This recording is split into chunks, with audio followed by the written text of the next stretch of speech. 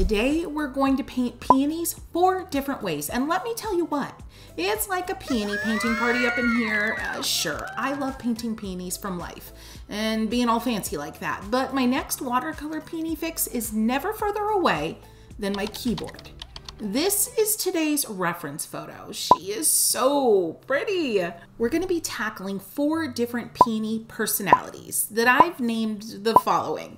Number 1, the sketchy peony. 2, romantic. 3, moody. 4, classic. Now for supplies, I'm going to be using one of my current favorites, which is the Arches cold press watercolor paper in the square format. I don't know, I just love this size. I'm going to link everything below. We're going to be using the Art for Joy's Sake watercolor palette, all of the brushes. And friends, I might throw in some surprises, like some fun pencils.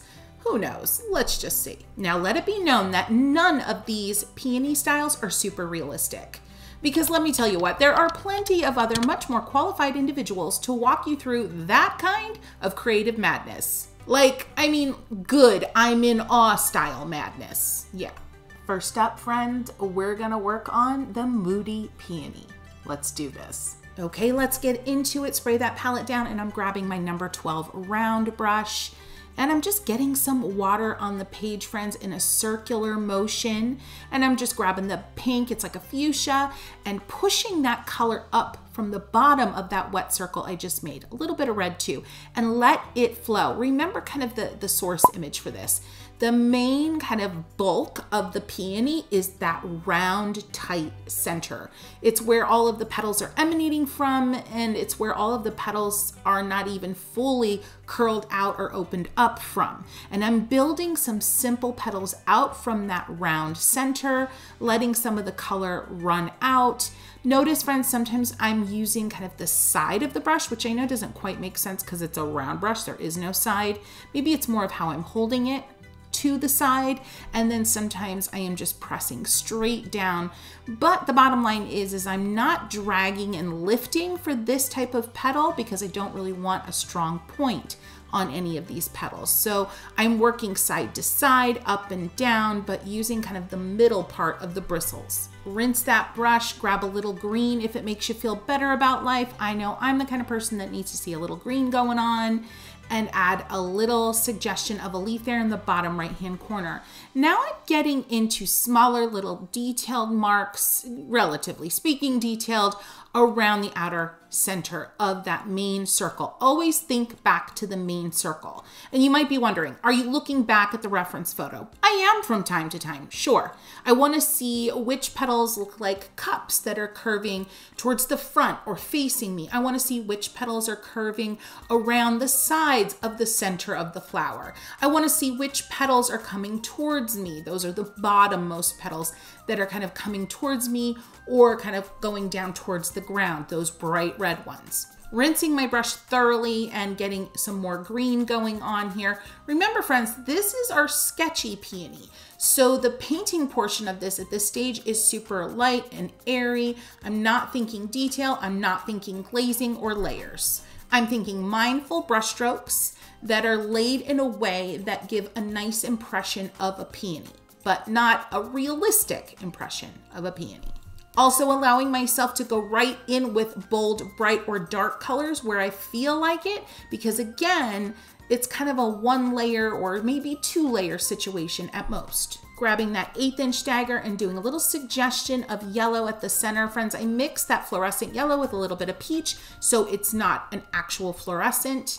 And then going in with some pink, a little bit of red, a little more pink, and we're gonna go ahead and add a little bit of sketchy brush detail to some of the areas. Some dots, some dabs there at the center, some swishes, some simple light-handed stroke, which basically means not a lot of pressure on the brush. I'm going where petals converge and adding a little darkness to build up a little depth. I'm doing some linear detail into damp areas, like at the right upper hand corner there, you can see what I'm working on. Because everything is damp, these detail, quote unquote, detailed moments that I'm adding are diffusing immediately and not giving the impression of tight realism or anything near it. But at the same time, these detailed strokes, like that green I'm adding at the very bottom that's creeping up in between those two red petals, those kind of marks are giving a sense of what this thing is in an authentic and convincing way. Now, if you're getting a lot more explosion of color than I am at this stage, it just means that your paper is a lot more wet than mine. So blot up whatever areas got out of control, and then take a moment, let it dry for a few more minutes, and you'll be closer to the kind of dampness that my page is at. Heading back into this one, friends, this time it's a second layer, yes, but I'm still going loose and straight in with boldness with watercolor markers. Gosh, I love watercolor markers. They are my jam. So earlier I went in where petals touched other petals, like the little crevices of the flower. Oh gosh, I did just use that word, but seriously, the crevices. And that's where your shadows are gonna be. So that's where I'm kind of going in with this darker red. And this isn't like a burgundy. I would call this more of like a dark raspberry marker. And I'm going into those crevices and adding a little touch or a little like V shape or a little notch. And then I can go back in with a clean, damp brush and blend it out. The goal here isn't realism. The goal here is to elevate the structure of the overall peony a bit and to add depth and drama, but definitely not realism per se. Now, if you are using watercolor markers, remember that the moisture from one marker can blend out the color from another. And that's kind of what I'm doing here, working back and forth between this dark raspberry marker where I'm notching out shapes and making the overlap of the petals more obvious. And then I'm blending out with a lighter pink marker instead of just a damp brush. The important point here, if you want to accomplish kind of the look that I am, is to not get too hung up on the details. And the kind of technique that we're using right now makes it really easy to try to get more and more and more detailed, and dare I say, even realistic. So just keep yourself in check, pull back, take a step back, breathe, observe, and just make sure that you're staying light and airy, light on detail, not light on color necessarily. But just give yourself a chance to evaluate so that you don't go more deeply with detail and realism than you really want to. Now, if you want to, that's cool, but that's not really what we're doing here. Going in with a damp brush now and just smoothing and zhuzhing and using some of the remnant color to make little squiggles like up there on the top left area of the petals. And you can see that, yes, I'm getting more definition, but I'm not making this look any more realistic. I am definitely getting a better sense of where the petals are and overlapping, but again, it's not super like accurate, so to speak. Going right in with dark blue greens. I've got my big, bold 3/4 inch dagger now, and I'm making some marks in the upper left, using that as an opportunity not only to make leafy marks, but also to define some of the petals where they meet up with one another. Very abstract up here. You can see I'm dipping into the fluorescent with a dirty, dark brush.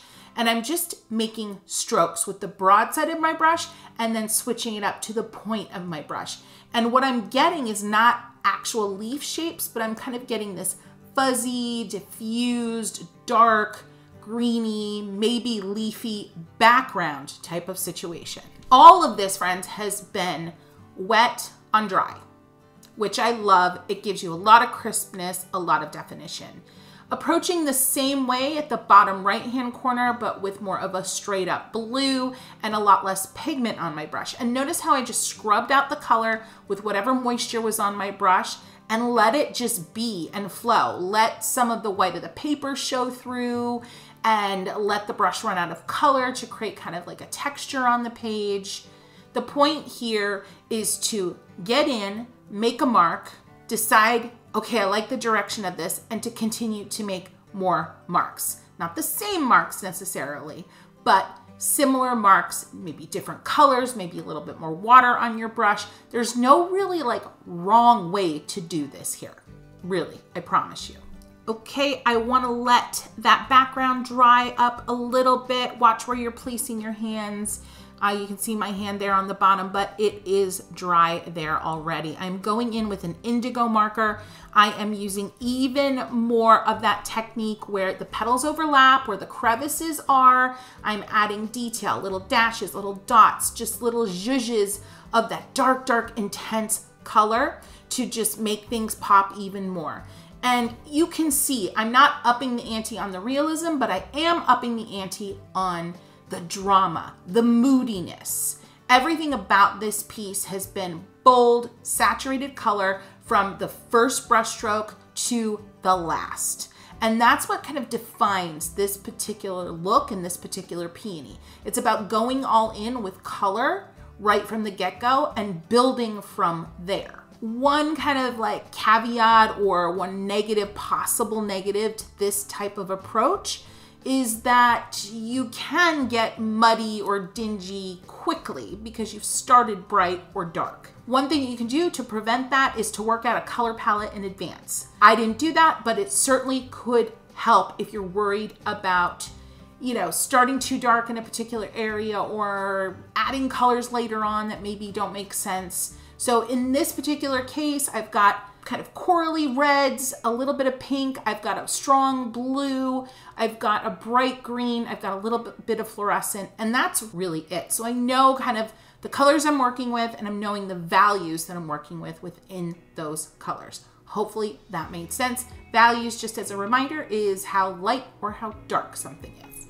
So that said, my lightest value was my pinky corally reds. So I knew going in when I started laying down those pinky reds that they were going to be my lightest value. That was as light as I was gonna get. Whatever I added water to in that color family was the lightest I was going to get. Hopefully this is helpful. Friends, let me know, is this description, it's a little bit of a different way of approaching, describing a particular painting technique. Is it confusing? Do you have questions? Head into comments and let me know, because it's important for me on this channel for you to kind of understand how I'm explaining things, and I'm always evolving, or at least I'm trying to. So if there's a better way, I want to hear about it. And also, while you're at it, you know what I'm going to ask? You know what I'm going to ask? What am I going to ask? If you are getting something out of this video so far, go ahead and give this video a boop. That's a like, friends, and it really helps out my channel and it puts a smile on my face. So, okay. I have accepted the fact that this will not be a realistic piece.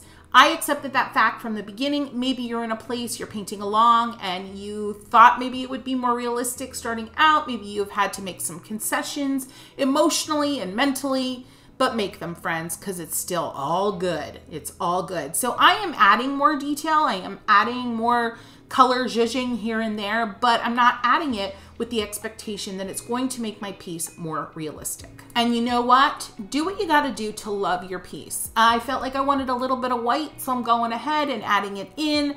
I did feel like my center area there, I had that weird like dark indigo thing going on that went straight up the middle of my peony, and I didn't love it. So the one way to get some of the lightness back, because I started so dark, was just to add some white, and it kind of flows with the white of my paper that I had going on in the composition, so I'm gonna be happy about it. Okay, friends, we're getting into the down and dirty of this. Down and dirty, what does that mean? I don't know, but it kind of works. Okay, I'm mixing up a super, super dark blue. Lots of blue, a little bit of brown. It's gonna work beautifully. I'm using the tip of my 1/4" dagger to add some linear detail throughout the piece. I am sticking with this blue because it kind of works. It's that indigo vibe that I was using from my watercolor marker earlier. I'm just adding in veins and I'm adding in detailing that just starts to make everything else pop. If you want more information about how to add linear detail to a piece, I've got some great videos on that, and I'm gonna link them below, so check them out, but later. I'm even doing a little bit of watercolor sketching, which is basically where I go in and I'm not really creating forms with my brush, but I'm creating outlines. So imagine it's like sketching, but not with a pencil, a brush full of color. Yeah, you get it. Anywho, really fun way to fill up an abstract background, to kind of make things a little more interesting in areas, and it's also a great way to add texture. But I'm keeping it moody with that indigo blue. All right, friends, bringing back in the white because I'm feeling it. I felt it at the very middle there where I was trying to, you know, correct a mistake, but now bringing it in because I just want to see more of that white. I'm sketching with it. Friends, have fun with this. Just because it's moody doesn't mean you can't bring in lightness. Let me say that again in a different way. For me, moody isn't just about dark colors and low contrast. Moody can be high contrast with the right selection of colors. So yeah, I'm still feeling a moody vibe here, even though I'm bringing in highlights of white. Now stick around, friends. We've got 3, count them, 3 more peonies coming. Now I promise you this one was a little bit more labor intensive and the other 3 are gonna be a little bit more zippity doo dah, get them done quicker. All right, now I'm gonna pop that peony inspiration photo up on the screen one more time so you can see what we're working with. I am working with that top peony, but if you wanna do the bottom or if you wanna grab your own inspiration photo, by all means, go for it. Next up, we have our sketchy peony. You're gonna need a pencil here, friends, and the softer, the better. So at least a 2B. If you have a 4B or a 6B, I'm gonna be super excited about it for you. I'm gonna start with the basic shapes. I've talked about mapping out basic shapes of flowers before. I will link a video or a few videos below on that topic. You're just gonna map out the center. You're gonna map out the basic forward-facing petals, the ones that are coming or curling towards you. And we're gonna map out those little petals that are popping up and facing towards the sky. And yeah, you're just gonna get the basics in here, friends. Again, the goal isn't realism. I was so upfront about that. Some of those forward-facing petals are gonna be like triangles, but with soft edges, no hard edges. And then friends, I want you to change the grip on your pencil. I want you to do this alternative pencil grip. Look at how I'm holding this. I'm not holding it between my thumb and my middle finger with my forefinger. I am holding it in a very different way, lower on the pencil where my pointer finger is kind of doing a lot of the action, and all that pressure is downward facing. And I am getting a thicker mark. I'm getting a mark that's creating a lot of texture against the cold press watercolor paper. And I am very much making sure to vary my pressure because some of these lines, I want them to almost be so thick that they're shadowy. So I started light. I got to a point where I felt good about the very, very basic structure of my sketchy flower. And then I started going in over top with this gorgeous gestural, high and low, light and dark, thick and thin, crisp and smudgy type of line work. And oh yeah, getting in some leaves here, friends, and I'm just letting it go. I'm still using that alternative pencil grip. If you want to know more about this pencil grip, I'm going to link a video below. It's a really quick, fun video to watch. You basically give up a lot of control when you hold your pencil this way, and it lets your confidence and your tentativeness meet in a happy place. That's what this pencil hold does. And I know that kind of sounds crazy, but it takes away just enough control so that you're like, can't do anything about it because I'm holding the pencil this way. And then that's where magical stuff starts to happen. So anyway, let's get in here wet on dry with some color. Now at this point, friends, it's all about you doing you. You could wet down all of the area that's going to be pink petals. You can do wet on dry like I'm doing mostly here. You could bring in really, really soft, almost opaque colors like pastels. You do you.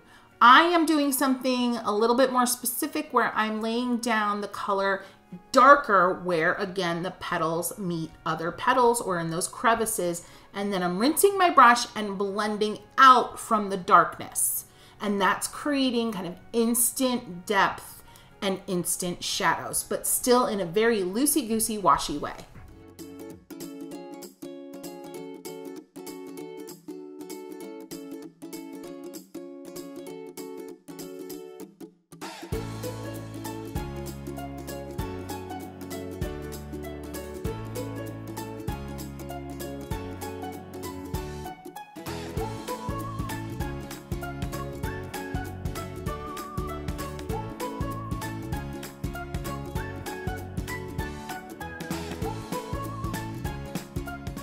Friends, one thing to keep in mind as you're doing the you thing here is you don't have to stay within the lines, and you also don't have to hold yourself back. You can create some lines just with the watercolor brush that don't necessarily fill in or follow previously made pencil lines. And there she is. I told you this one was going to be quick. This is a fantastic one, friends, if you need something quick, very satisfying, and yeah, it's a good one. Moving on. Next up, we got the Romantic Peony. Friends, let me tell you what, you're going to want to stick around. We are going to end with the classic, but it's going to be a twist on the classic. Okay, let me say this. The Romantic Peony is going to start very similar to the Moody Peony. We're going to go in with lots of color right off the bat, but it's not going to be quite as strong, and it's going to be a little diffused. Let me show you.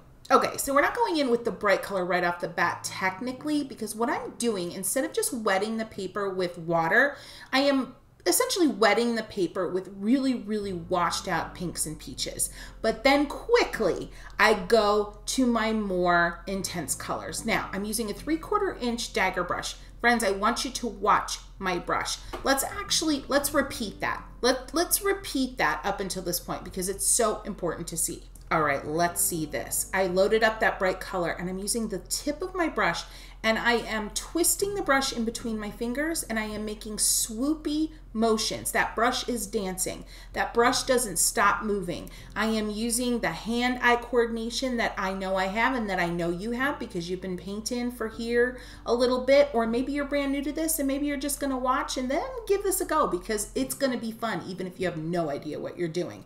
But watch that brush. It's dancing. I start to slow down as I add the more intense red, that second layer of red, but the brush is still dancing. The key to this is not worrying too much about petal placement and structure. You know you've got that ball of a center and you know you've got the petals coming out from it. That's all you need to know here. Let that brush dance. Let it twist, let it dance.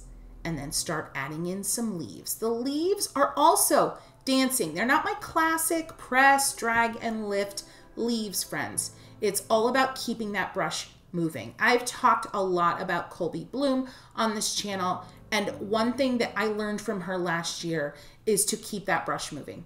Keep that brush moving in different ways, even when you don't feel like you know what you're doing, because the brush will lead you. The brush will eventually lead you, and you'll start to get this like synergy with movement, even when the movement isn't planned.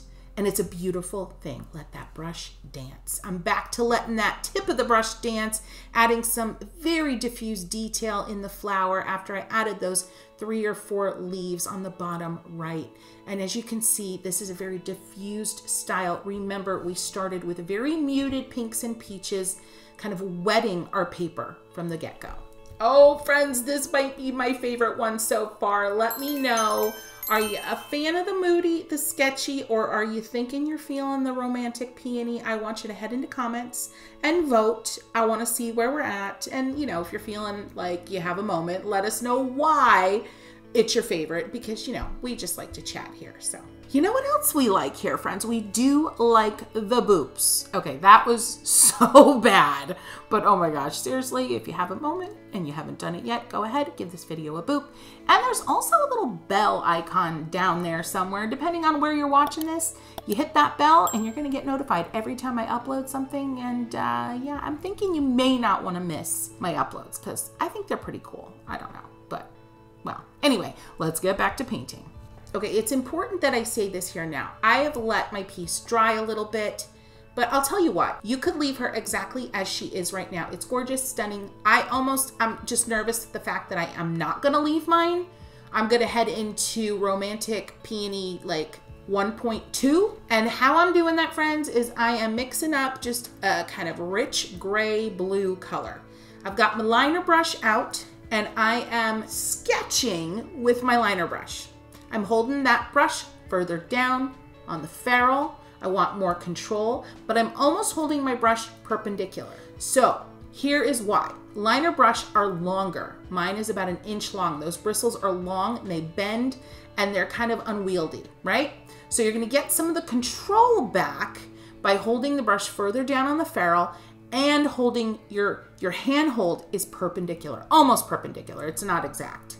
But you're gonna get the best of all those worlds because you're gonna get the grace and the fluid kind of line quality and loveliness that happens with a liner brush. So I'm just going along and I'm basically like outlining the basic structure and shapes of this peony.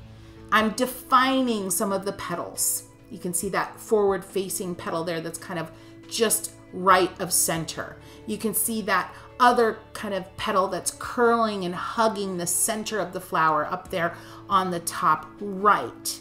I'm defining this leaf here up on the top right, and I'm doing it all with blue-gray, super saturated, linear watercolor details. That's it.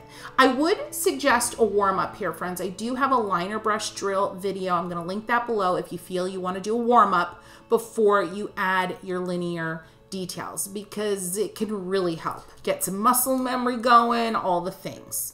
So the reason I call this romantic is because everything about this style is fluid. The underpainting that's super soft and washy and diffused, and even the detailing that we're adding here now is still very soft and airy and slightly whimsical, more elegant. It's like whimsically elegant. I don't know. You know what I mean, hopefully. Friends, I don't know. I do. I still think this is like my favorite, and I'm so glad I went in this direction. I'm so glad I didn't leave it as is. You know what? Do two. Do one where you leave it and do one where you do the outline. Yeah. A few more tips before we move on to our final peony with this liner brush, friends.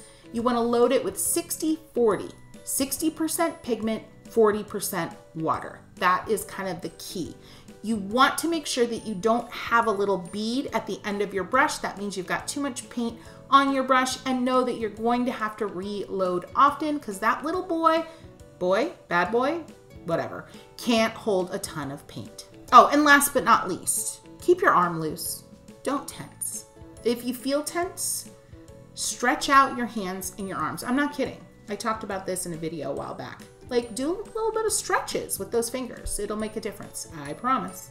All right, here's the final look at the romantic peony, and you bet your butt I went in with some white. Did we like the white? Was the white a good choice? I do like the white. I love that rightmost leaf where the pink is bleeding into the green. Oh, and you know what, friends? Get into a habit of complimenting parts of your painting that you do love. There's nothing wrong with it. There's nothing bad about it. And it's a good habit to build on this creative journey that can be so darn hard on the brain, right?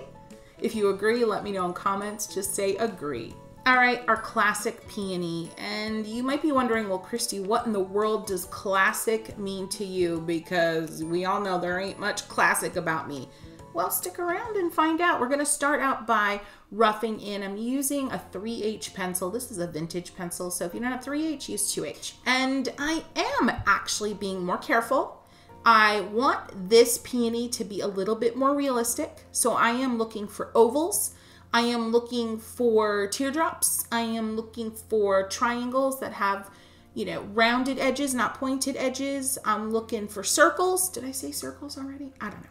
That is how I want to start this. And because I am using a lighter pencil, it's a harder graphite, so it's going to make a lighter mark on the page. It's giving me the time and opportunity to make decisions and edit as I go in this roughing out sketch. Now, I am going to let these pencil lines shine through, even though this is a classic peony. It's a little bit more realistic, but I do love the look of pencil lines that show through, and so we're gonna just let that happen. You'll notice as I'm moving through this sketch, I am starting to apply more pressure. As I'm getting more confident in the placement of my petals, I am adding little ins and outs, little bumps, little divots, little notches to make the petals and the way they're interacting with one another a little bit more realistic. Pulling out the eraser, because remember, I'm going a little bit more real to life, and so I'm not going to be using paint as expressively and as boldly as I have in the previous 3 peonies.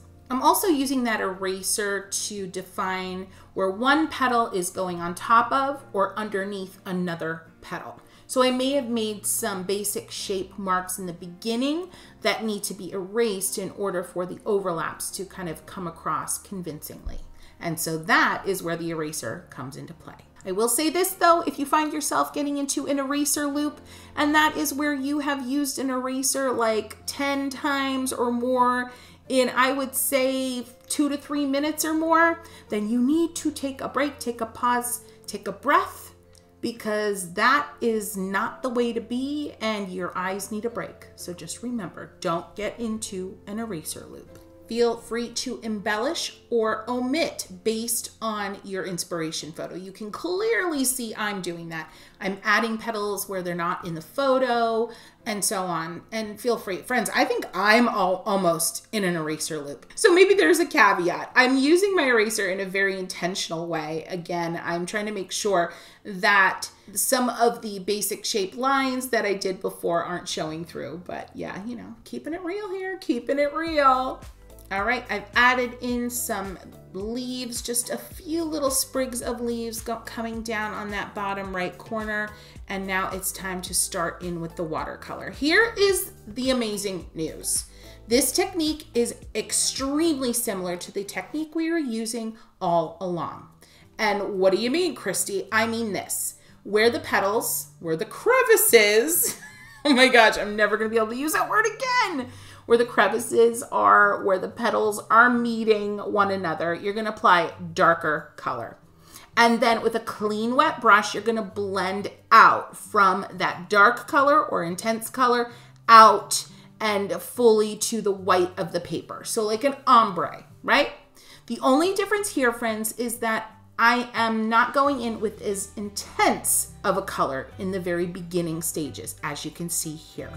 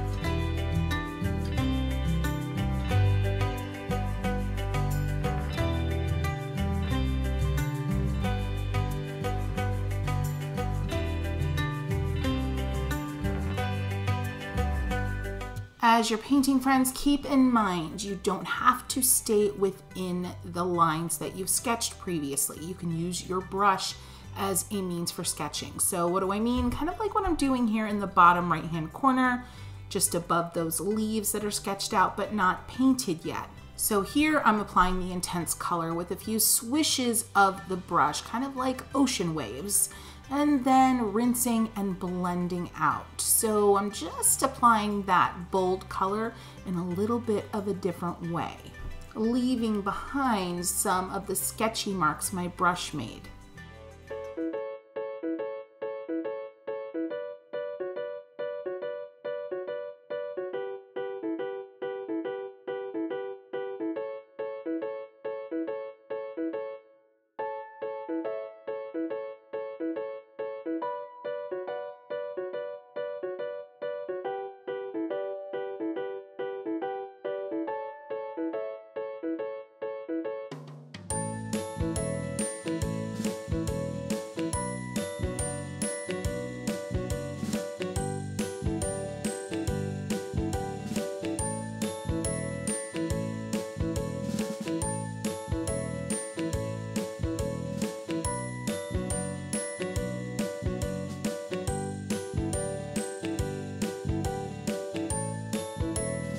Okay, friends, a few things to point out here as we continue through. I am not using a really wet brush or making my page super wet. I'm kind of keeping it in the damp realm, and here's why.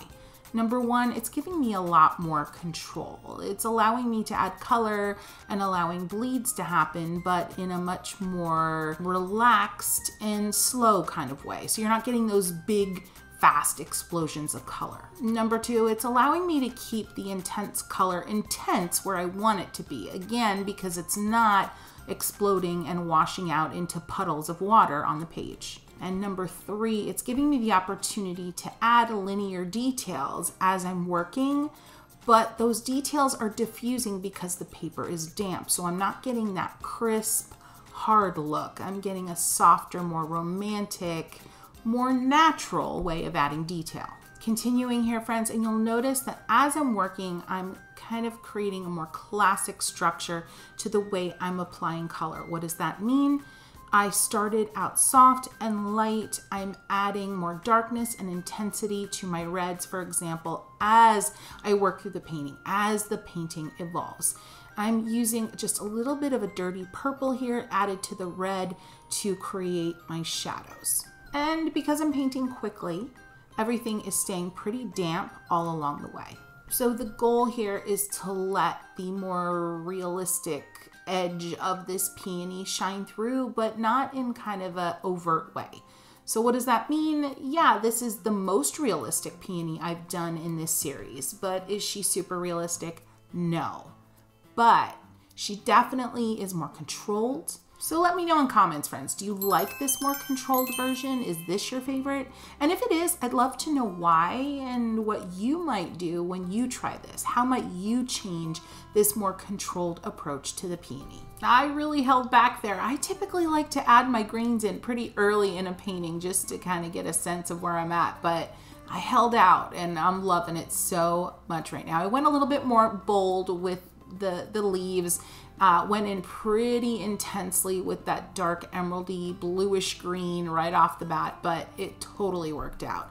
Heading into the center of the peony here with a nice creamy opaque peach and just adding some upward strokes with the tip of my 1/4 inch dagger to just give a little bit more definition, because again, that center of the peony is so just, it's the quintessential, like just started to bloom peony. It's what you expect to see of a peony that's kind of midlife and in its prime. And I really want to draw attention to that. If you're anything like me, you probably haven't gotten your fill of peonies. So this video where I do peonies 3 more ways is going to be your perfect one to watch next. And until next time, friends, I wish you lots of happy painting.